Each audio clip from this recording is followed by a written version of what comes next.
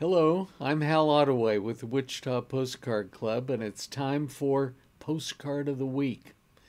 This week I want to show a card from Chicago. It's what we call, the collectors call, a linen type postcard. It has kind of a rough finish, and for many years this was not so as popular as linens are today.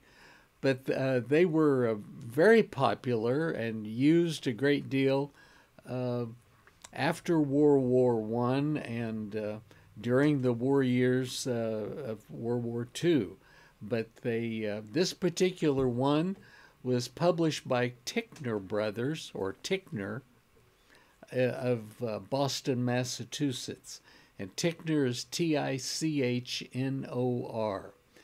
There's another major publisher in Chicago that was Kurt Teich, and they did many, many linens, but this particular one is a Chicago View published by Tickner.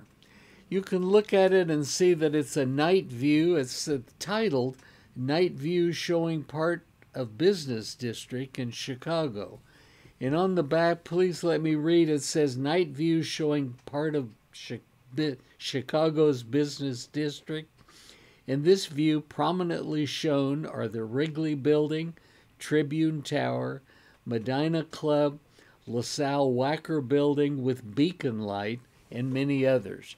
You can see the river running through town, and right above the river and in the sky just to the right of the beacon light show there at night, you see that somebody has skillfully printed in kind of like a gold, but it says greetings on VE Day, May 8th, 1945. This would have been something obviously printed and made up, maybe kind of as a one only, or maybe a small stack of him. He's the man sent to children or relatives, friends, and so forth.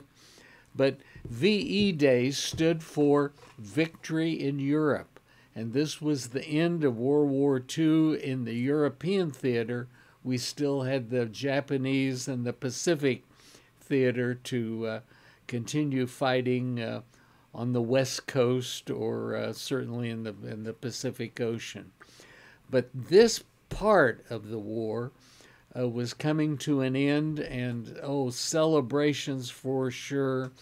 And somebody got a hold of this card and had a pen and ink and everything, and did a really good job of documenting this special day, and probably sharing it in a letter, and sent an envelope, since it wasn't postally used on back, but sent to somebody that day or the next day, and they kept it. It was kind of a souvenir of that special occasion.